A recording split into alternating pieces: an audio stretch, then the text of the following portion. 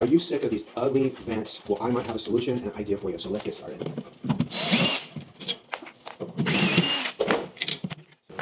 So if you have one of these ugly vents, I'm going to give you an idea that might be a good solution for you to create some modern, clean looks in your house. All you need is 4 pieces of wood. These are scrap pieces. Go to Home Depot and get some Baltic birch, spackle,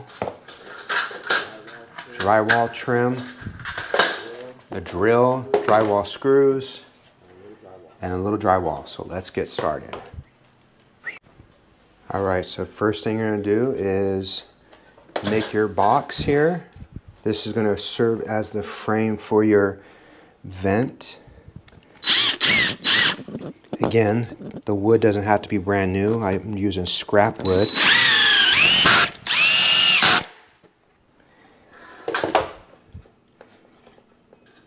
Just making sure everything's nice and square.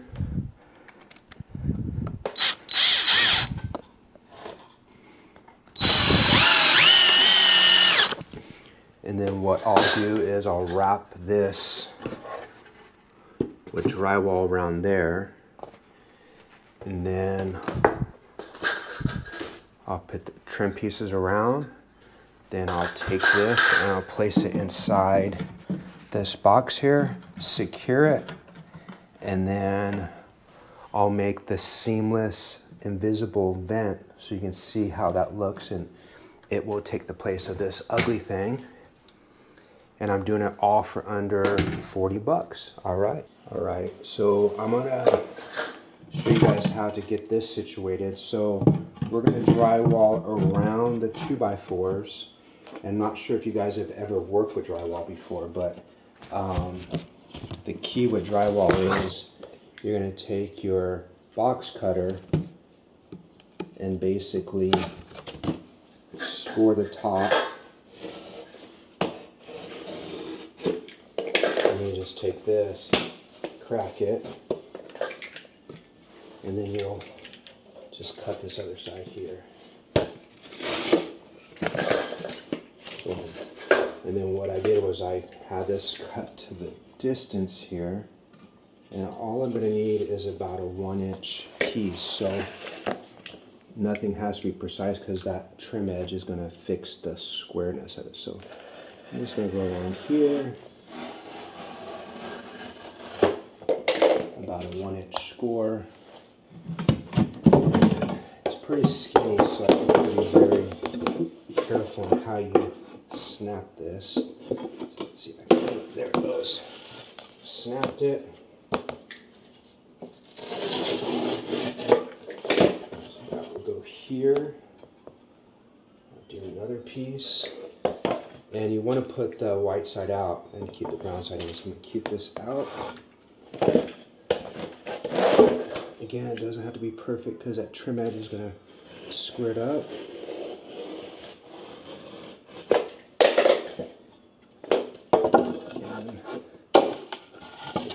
Those crack pretty clean, so that's nice.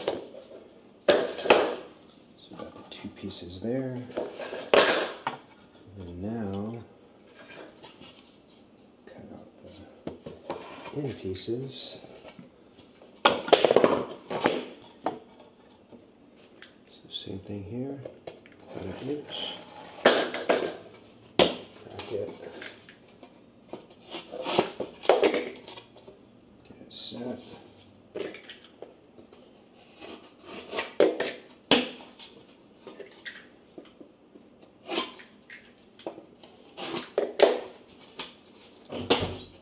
Oops. Okay. Alright, butchered 2 pieces, so what I'm going to do, butchered those pieces, I'm going to put them on the ground.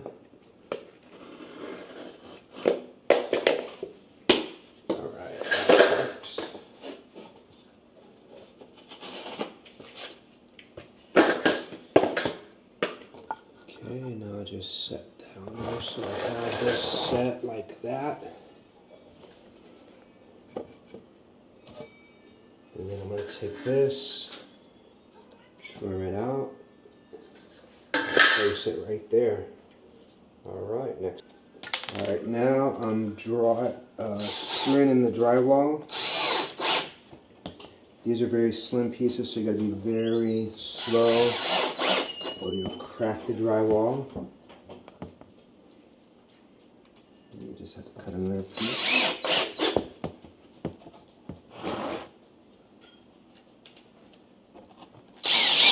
Again, you don't need to go crazy with the screws here because you're gonna have that trim piece that you're screwing in. So I guess the less screws you use on this step, the less opportunity for you to screw on top of another screw head.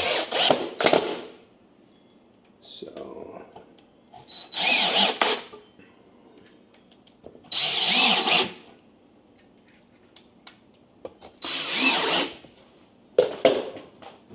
got that all situated, and then now what I'm going to do is I'm going to cut this to be square, and then we'll dry fit it, and then we'll spackle it in, and then we'll talk about how the vent will be cut out and set up. Alright, so next step was I went and I cut the trim pieces, and the key thing here is making sure it's square. So I'm going to set up one of the sides.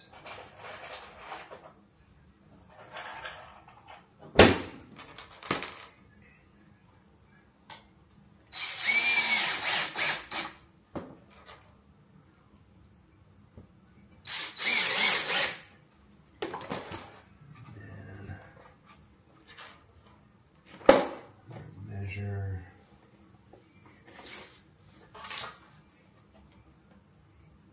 It's about 20 1/4.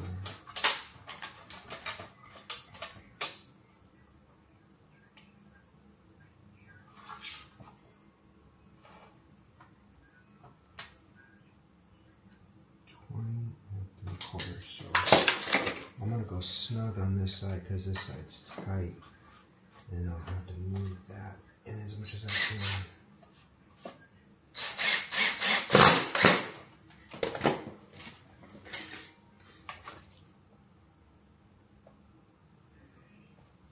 20 3/4. Works out perfect. It's exactly 20 3/4.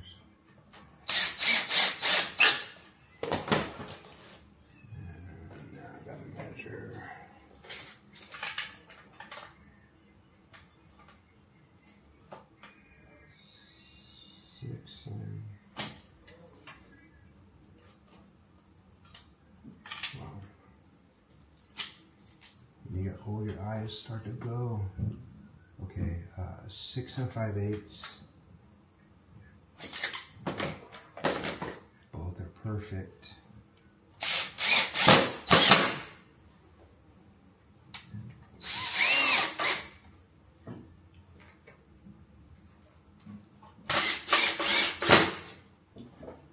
Driving these pretty deep in because you need to have the spackle hide the screw heads.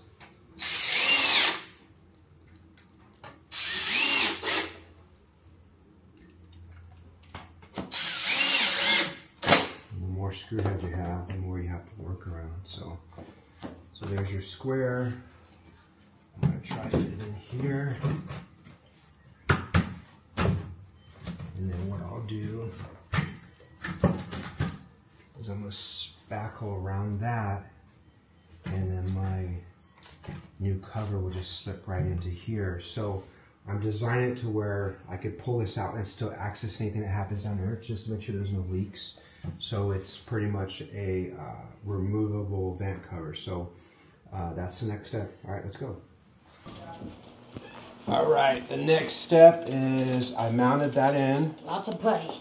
And lots of spackle. How do you make this one stand up? Huh? You don't have a backboard, a brace for it. I'm gonna have an insert, so this one's gonna be like removable. Oh, okay. Oh, I didn't know you were filming there. I'm sorry. Did you? Sorry.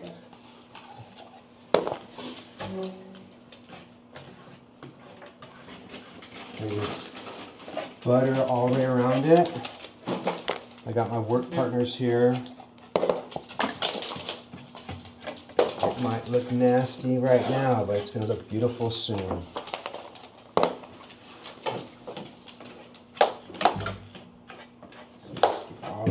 So I'll show you on one of these.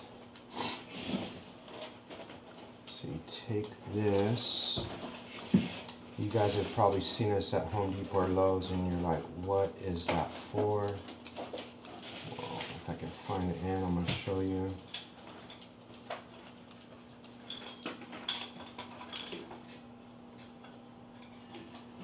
Alright, note to self, fold over one of the ends so you can see it all the way through.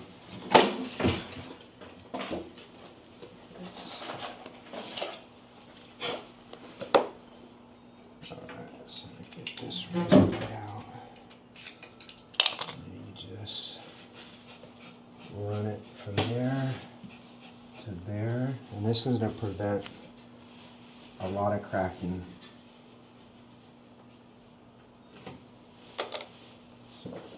Going, and then you just slap it on here, and then you go like that, get it all up in there. And at this stage, don't take it on that much because you want it to dry. So you kind of get a little bit like that on there. See that? I see it. Beautiful. It's gorgeous. All right, we're gonna come back in a little bit. Today's going to come to an end because we got to have a little patience here. So what I've done is I went around and basically put a light coat over the tape here.